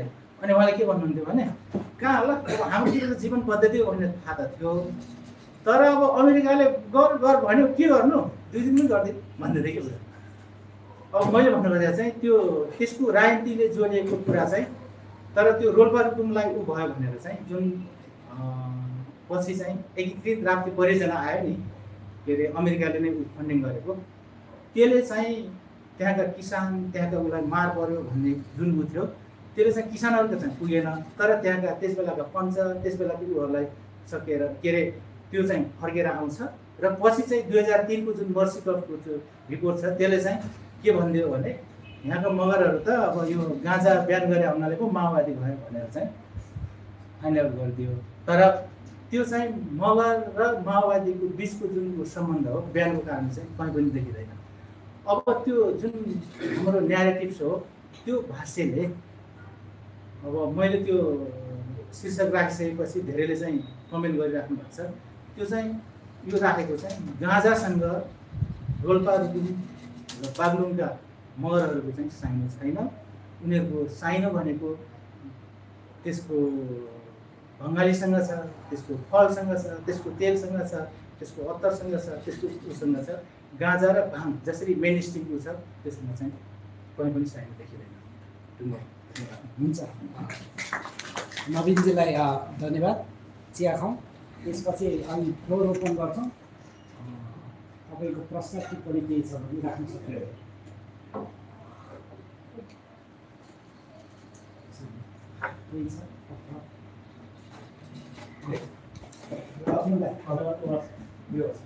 खास चाहिँ त्यो हो चाहिँ मलाई एउटा एनेक्डोट चाहिँ दिपक गेवाली सरले सुनाउनु भएको थियो कि अनि उहाँले चाहिँ यो तपाईँले राज्य दिने कुरा गर्नुभयो। राज्य दिनको 40 दशकमा होला सुर्खेतमा दरबार जमाए पछाडि विकासगत भवन ठाउँमा अनि रोल्पाले एकजना अरू गरेर 60 आस्पत आएर अनि त्यो आस्पतको गोली देखि निकालेर एक बुझ्यो यो के हो भनेर देखाएको छ मलाई त्यो अनि के गर्नु मैले मलाई थाहा छैन तर यो चाहिँ मैले यही खान्छु यही लगाउँछु यही मैले धुत्छु त्यो चाहिँ म मर्न आएर तिमीहरू गर्दा भन्छु उनीहरू चाहिँ त्यसको सम्बन्ध थियो भनेर त्यो कथा चाहिँ त्यति बेला मैले सुनेको थिएँ। सायद तपाईँले यसमा सुरु गर्नु यो कथा चाहिँ तपाईँलाई थाहा रहेछ सुरु गर्नु होला भन्दा अनि अर्को चाहिँ भाषा खाने नाम चाहिँ हामीले भानको भने चाहिँ अलिक छुट्टै प्रयोग गर्छौँ भाषा चाहिँ हाम्रो भान चाहिँ एकचोटि भन्नुभयो हाम्रो भेट्न त्यो शैलीहरू भान चाहिँ हाम्रो कुरो चाहिँ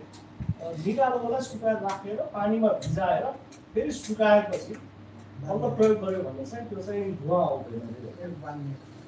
त्यो खाने खण्ड चाहिँ त्यसरी गर्छु भन्ने कथा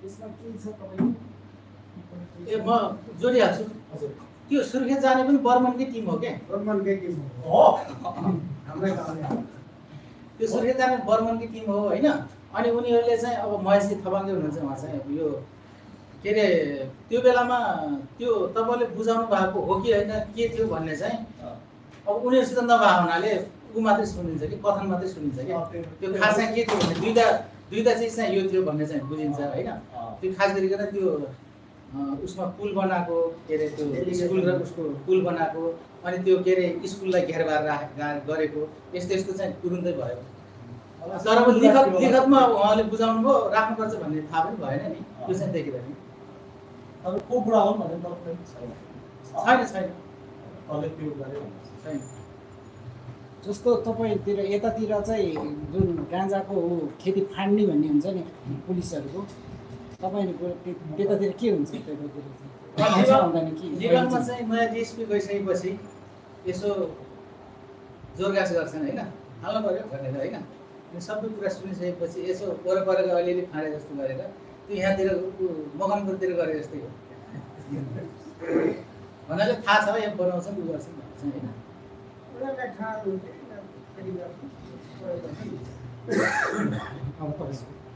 एकदमै इन्ट्रेस्ट लाग्यो मलाई चाहिँ यो एउटा मेन स्ट्रिम भाष्य चाहिँ अब यो एउटा चाहिँ एन्टी ड्रगको हिसाबले अब एन्टी ड्रग भनेर एउटा भाष्य छ एउटा चाहिँ अब कमर्सियल्ली एकदमै त्यो लार्ज एमाउन्टमा युज गर्नुपर्छ भन्ने दुईवटा भाष्य छ होइन त्यसमा चाहिँ एउटा जीवन पद्धतिको भाष्य भन्ने चाहिँ एकदम इन्ट्रेस्टिङ लाग्यो मलाई चाहिँ जस्तो उहाँले सोधिसक्नुभयो अलिकति त्यसमै जस्तो राज्यको उपस्थिति त लगभग 10-15 वर्ष अगाडि त्यति थिएन होइन त्यसमा पनि अझ माओवादीले त्यो उनीहरूको एकदमै प्रभाव भएको क्षेत्र पनि हो त्यो भएर पनि राज्यको उपस्थिति एकदम कमै थियो त्यो हिसाबले जस्तो अहिले राज्यको उपस्थिति झन् बढ्दै गइरहेछ अब त्यो इलिगल अब बल्ल मतलब राज्यको उपस्थिति बढ्दै गएपछि इलिगल हुने हो अब त्यो भएर जस्तो तिनीहरूको इन्काउन्टर कसरी भयो जस्तो एउटा वे अफ लाइफ एउटा जीवनशैली छ मान्छेहरूको होइन अनि तर राज्यले चाहिँ इलिगल मान्छ त्यो हिसाबले उनीहरू बिचको द्वन्द्व कस्तो थियो त्यसको केही घटनाहरू सुनाइदिनुहोस्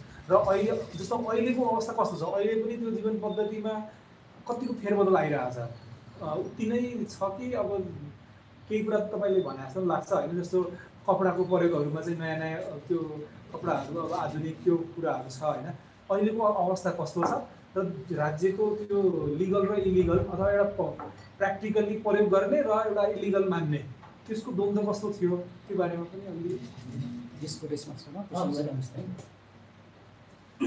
अब हाम्रोतिर त पछि एकजना रमाइलो अलिकति एउटा एनेक्डोट सुनाइहाल्छु जुम्लामा नोर्बु भेटेका थिए कि त्यहाँ चाहिँ यो के अरे कान्जिरवा के अरे होटेलका मालिक रहेछन् अनि तिनी चाहिँ हिप्पीको पालामा जुम्लाबाट उसको बारी बोकेर उता पुगेको छ कि के अरे पोखरा अनि पोखरा पुग्दाखेरि चाहिँ उनको काम के रहेछ भने होटेलमा भाडा मार्ने अनि हिप्पीहरूले चाहिँ बेलुकी पख चाहिँ 3 रुपियाँ दिँदा रहेछ नि त्यो चाहिँ ऊ बनाएको के अरे चोइस बनाएको उनले के भन्थे भने मलाई त हाम्रोतिर त यता थाहा थिएन नि हिप्पीले खाना सिकायो भन्दै थियो कि मैले भन्नु चाहिँ के भने त्यो रोल्पातिर चाहिँ ड्रगको रूपमा खानुपर्छ भन्ने कुनै थिएन औषधिको रूपमा बाहेक ड्रगको रूपमा प्रयोग गर्ने कुनै थिएन र अहिले पनि तपाईँले हेर्नुभयो भने चाहिँ कहिलेकाहीँ भरिया पक्राउ परेको यस्तो केही घटनाहरू चाहिँ आइरहेको छ छिटो रूपमा किनभने अब त्यो त जारी नै छ नि ठुलो रूपमा नहोला होइन त्यो गर्नेले त गरिरहेछ नि मैले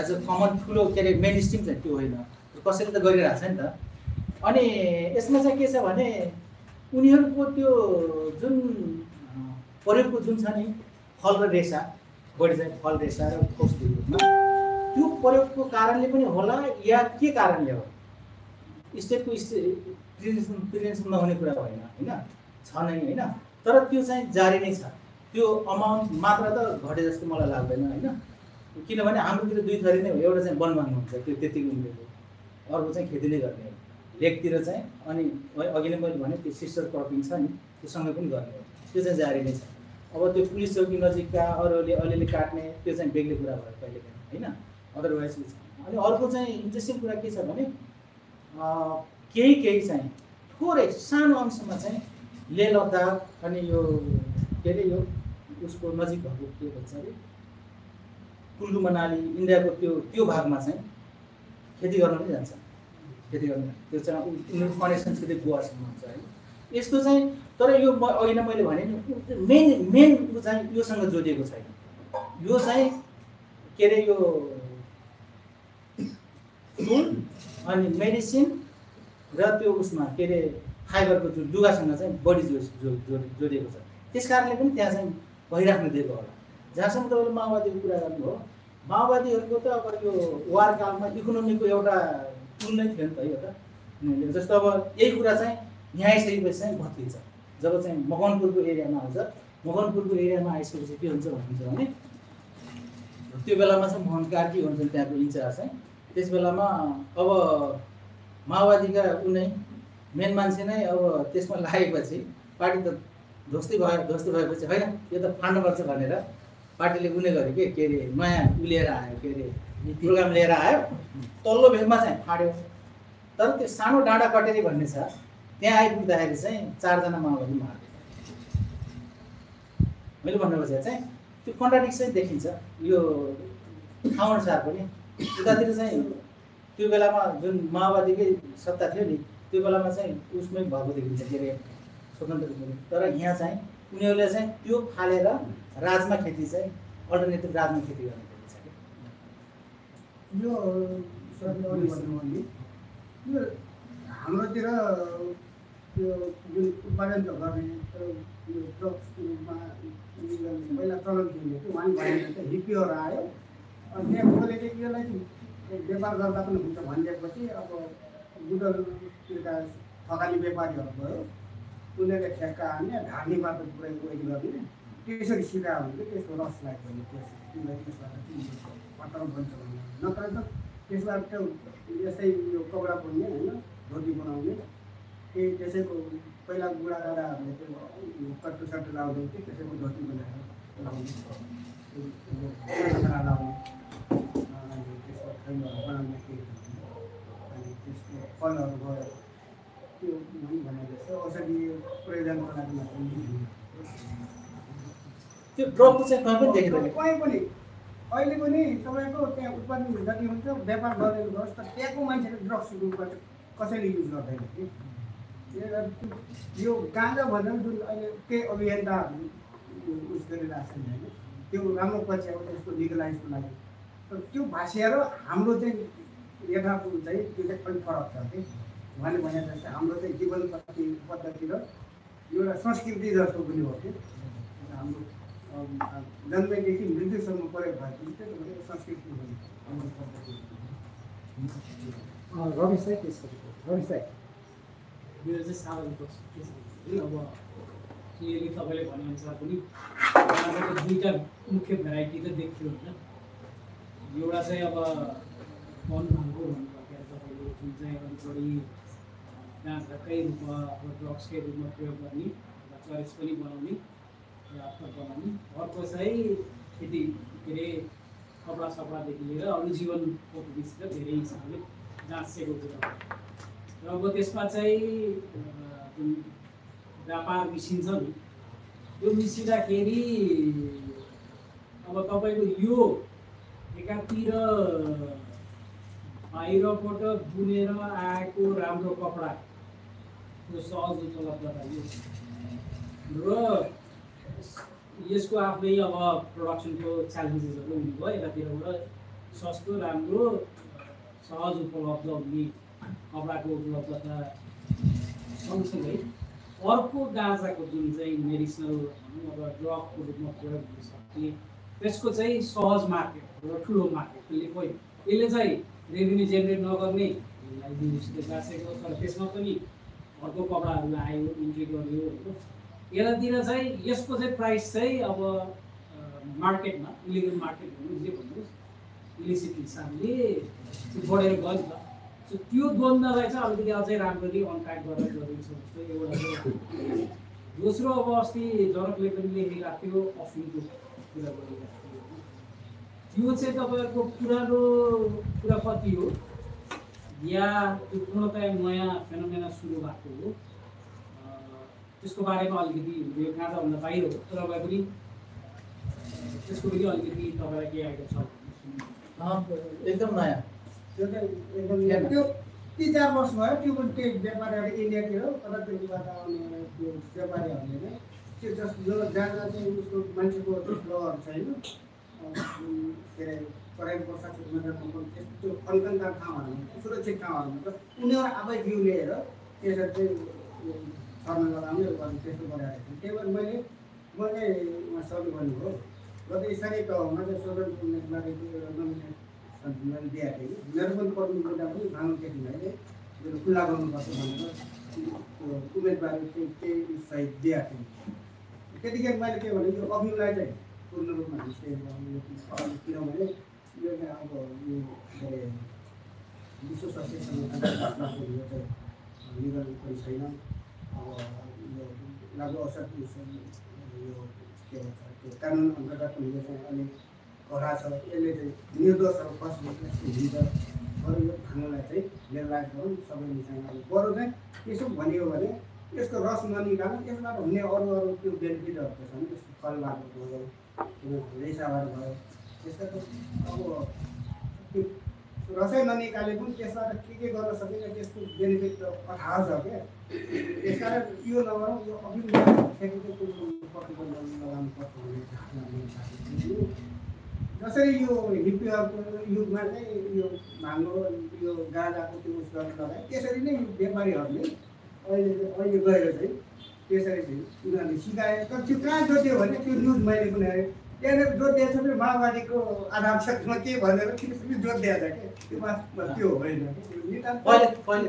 2-3 वर्ष अरू के छ 3-4 वर्ष यस्तो भइरहेको खोज्ने जति फेरि निर्दोषहरू जो भरिया छन् के भरिया छन् त्यो जसलाई चाहिँ भारी बोकाएर 1000 पाउला 2000 पाउला भन्छ तिनीहरूलाई कानुन थाहा छैन। अफिमको सम्बन्धी नेपालमा कानुन के छ त्यो थाहा छैन। मेरो एउटा भान्जी पर्ने नै त्यो खोजिरहेको छ कि त्यो विधवा आमा बालबच्चा पाल्नको लागि अब 4-5 हजार मिल्छन् भनेर त्यो बोक्न लगाएर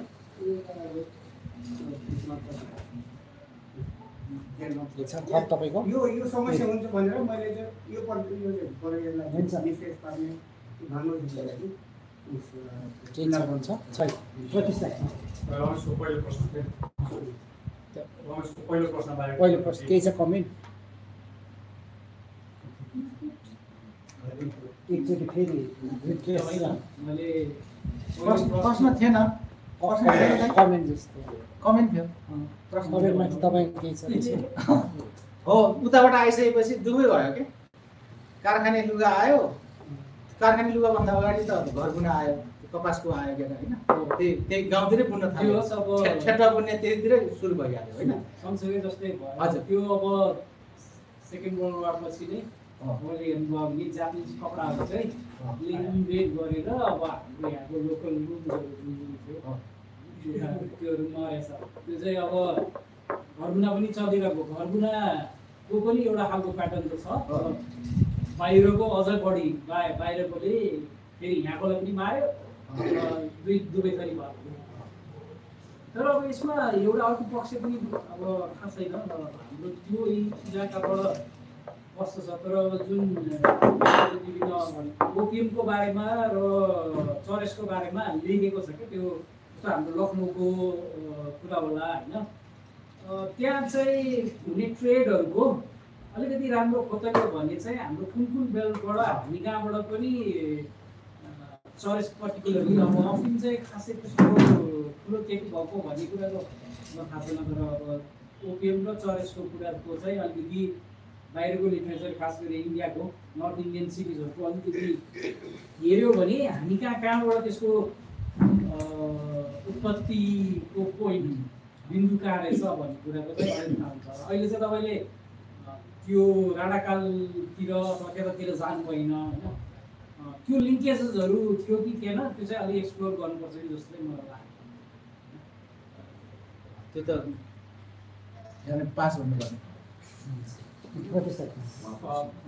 अनि सुरुमा रूपजीले तपाईँको परिचय गर्ने बेलामा चाहिँ यो आज तपाईँले यहाँ प्रस्तुत गर्नुभएको धेरै रमाइलो र कुरा सिक्न पाउने जुन अध्याय भनौँ यो केही लामो कुरा लेखिरहेको एउटा भाग हो भनेर भने हो त्यो भने हो भने चाहिँ त्यो लामो कुरा चाहिँ के हो भनेर अलिक बुझ्नु होइन त यसो यो कुनै बेला भात खाने बेला लेखेको 2 आर्टिकल 3 आर्टिकल लेखेको थिएँ है। अनि धेरैले के भन्यो भने यसलाई अलि यसो तन्का न भने कि त। अनि यो तन्काउँदै जाँदाखेरि चाहिँ यो सिस्नो तितेपाती र यो भाङ्गो अनि यो खास मानिसको सम्बन्ध के छ भन्ने चाहिँ यसो पढ्दै जाँदाखेरि चाहिँ यो अलि तन्काउने कि भनेर तन्किँदै जाँदाखेरि यो काम चाहिँ गरिरहेको अब सकिँला त यो भागै त होइन यो मलाई चाहिँ त्यो अलिकति त्यो पार्टहरूको केही चाहिँ एनेक्डोट सहित सुनाउँ भनेको चाहिँ। तर के भयो भनेपछि के अब आफ्नो अभ्यास नभए हुनाले के भन्ने भनेको के भयो भयो नि त्यो प्रश्न सोध्नुको कारण चाहिँ तपाईँले सुरुमा बोल्नुभन्दा अगाडि चाहिँ धेरै जस्तो यताबाट कुरा सुन्नुहुन्छ उता चाहिँ प्राडाहरू आउँछ भन्नुभयो नि। अब एकतारिक प्राडाहरूले चाहिँ यस्तो खालको गफ सुन्दाखेरि चाहिँ यो चाहिँ ठुलो कुन चाहिँ कुराको भाग बनाउनु मिल्छ भन्ने पनि चिन्ता हुन्छ। त्यो एक थरीको प्राज्ञिक अभ्यासभित्र गरिने खालको चिन्ता पनि हो। मलाई त्यसमा खासै त्यसको धेरै मतलब छैन। तर मैले प्रश्न सोध्नुको कारण चाहिँ अब तपाईँले यो आफ्नो जिन्दगीसँग पनि जोडेर कुरा गर्नुभयो नि है। हामीले चाहिँ नेपालमा गएको 50 वर्षभित्र भएको अथवा 70 वर्षभित्र भएको परिवर्तनहरूको बारेमा कुरा गर्दाखेरि कुन फ्रेमवर्कभित्र राखेर कुरा गर्ने भन्ने विषयमा पनि अलिकति सोच्नुपर्ने हुन्छ होला। भने सधैँ सोच्नुपर्छ भनेको होइन, हरेक प्रस्तुति त्यो एक थरी प्राणाहरूको लागि चाहिँ हरेक प्रस्तुति त्यस्तो हुनुपर्छ भन्ने हुन्छ, मेरो लागि चाहिँ भएन। तर त्यो प्रस्तुति त्यो कुरासँग जोडेर गर्ने हो भने चाहिँ कसरी गर्न सक्नु पर्ला भन्ने पनि हामीले सोच्नु पर्ला। एउटा त अहिले उहाँले सोध्नु भएको जस्तो राज्यसँगको सम्बन्ध भन्ने खालको कुरा होला होइन। अनि अर्को चाहिँ आज तपाईँको जुन प्रस्तुतिमा मुलुकको भाष्यसँग भन्दा फरक भनेर चाहिँ एउटा भाषाकै त्यो प्रचलनमा भएको भाषाभन्दा फरक हामी त्यसलाई गाँजै भन्दैनौँ भन्नेबाट कुरो निस्क्यो नि त। त्यो पनि अर्को एउटा फ्रेमवर्क हुनसक्छ। अनि मेरो अहिले मैले प्रश्न सोध्नुको पछाडि चाहिँ त्यो लामो कुरा लेख्दै गरेको हो भने चाहिँ तपाईँले कुनै फ्रेमवर्कभित्र लेख्दै गरेको हो कि होइन भनेर सोध्न मात्र खोजेको मैले। त्यो महत्त्वपूर्ण कुरा होइन, तर गरिरहेको हो भने चाहिँ त्यो फ्रेमवर्क के हो भनेर सोध्न खोजेको। यो अलिकति यो पनि पास भन्ने खालकै प्रश्न त हो मेरो लागि होइन, अप्ठ्यारो भयो। तर के हो भने मैले चाहिँ यो मेरो आमा त्यो आमाको सम्बन्ध के थियो भनेर चाहिँ के जोडिएर आउँछ नि भाइ त्यही मात्रै लेखेको छु यसमा चाहिँ।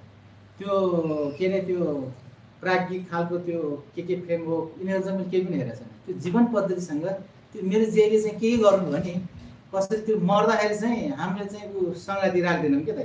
के भयो भने अब त्यो त गाँजाको के अरे यो भाङ्गोको रेसाको लुगा हुनुपर्ने, त्यो लास्टको जुन ऊ छ नि सङ्गाती लिएर जाने। अब उहाँले पनि त्यो खालको चासो देखाएको देखेन। अब हामी त बेतालकै भयौँ छोराहरू चाहिँ अलि बेतालकै होइन भन्नाले अलि त्यो पुरानो चिज के हो र चेन्ज गर्नुपर्छ भन्ने कुनै बेला सोकल के अरे क्रान्तिकारी नै पऱ्यो नि। अनि लास्टमा चाहिँ आमालाई चाहिँ घरेलुको बोल्लाले चाहिँ सङ्गाती दिएर पठायो क्या भाइ। त्यस कारण यो आमासँग जोडिएको मेरो जेले जे गर्नुभयो नि जेको माध्यमबाट यी 3 त वनस्पतिको सम्बन्ध के हुन्छ। अरू फ्रेम त्यतातिर चाहिँ अब आफ्नो आइडिया पनि त्यति भएन। हुन्छ ठिक छ। म अलि राजनीतिसँग केन्द्रित भएमा माफ गर्नु। हामी दर्शन भन्छौँ, वास्तवमा बाटो देखाउँदैन। नेपाली अर्थतन्त्रलाई त्यो स्वाधीन कार्यक्रम दिने सन्दर्भमा हाम्रो समुदाय मगर समुदायको यो अभ्यासले पनि त एक बाटो त देखाउँदो आएको छ। त्यसो भएको हुँदाखेरि बर्मन बुढा नवीन विकास प्रतिनिधि पात्र मार्फत सर्वप्रथम म सिङ्गै मगर समुदायलाई हार्दिक आभार सम्मान व्यक्त गर्न चाहन्छु। अब रह्यो नयाँ पुस्ता जन्मन्छ कि जन्म कतै यो गति अन्त्य हुने त होइन, राज्य त त्यसै लागेको छ नि। अब वीरेन्द्रले आफै लागु औषध नियन्त्रण ऐन 2033 ल्यायो। 45 आफैले कसरी त्यसलाई फेरि संशोधन त्यो सकिँदैन। यहाँले त्यो सन्दर्भ उठाइसक्नु भएको छ है। अहिले बजारमा अमेरिकी स्वादको गाँजाहरू आइरहेको छ। हामी त्यो सुन्छौँ पढ्छौँ। अब किन भन्ने त एउटा कारण आयो। चन्द्र शमशेरले बेलायतको भ्रमण सके लगत्तै यहाँले 22वटा खानीको सन्दर्भ उठाउनु जबरजस्त बन्द गर्नु। त्यसो भए बहुत ठुलो चुनौती छ कसरी जाने। मलाई लाग्छ बरु त्यो अमेरिकी स्वादको गाँजा यहाँ आउनुको साथ हाम्रो केही भाङ्गो आए त फरक पर्दैन थियो। यसलाई कसरी अब लग्ने भन्ने विषयमा यहाँहरूले जो अध्ययन गरिराख्नु भएको छ, अब यसले एउटा मार्गदर्शन गर्छ तर बोक्ने पर्ने त्यस्तो पुस्ता जन्मन्छ कि जन्मदैन ठुलो प्रश्न छ। अरू कसैको एकजनाको छ भने लिउँ, त्यसपछि हामी क्लोज गरौँ। छैन भने यही लास्ट हो। हुन्छ, केही छ तपाईँको? सरको प्रश्न मात्रै होइन, त्यसमा आन्सरै छैन। तपाईँ केही छैन कमेन्टमा हो गाह्रो छ। तपाईँको के विचार छ यसमा? होइन, म त ऐजन हकै उसमा एकछिन त कसैको छैन मेरो सानो। यो काठमाडौँको वरिपरि चाहिँ अहिले पनि त्यो गाँजा थुप्रै पाउँछ कि। जस्तो म भक्तपुर बस्छु अनि त्यसमा त्यतिकै त कसैले नसकिकन पनि रोपिरहेको छ, उम्रिरहेको छ होइन। अनि काठमाडौँ काठ क्षेत्रमा पनि एकदमै धेरै पाइन्छ।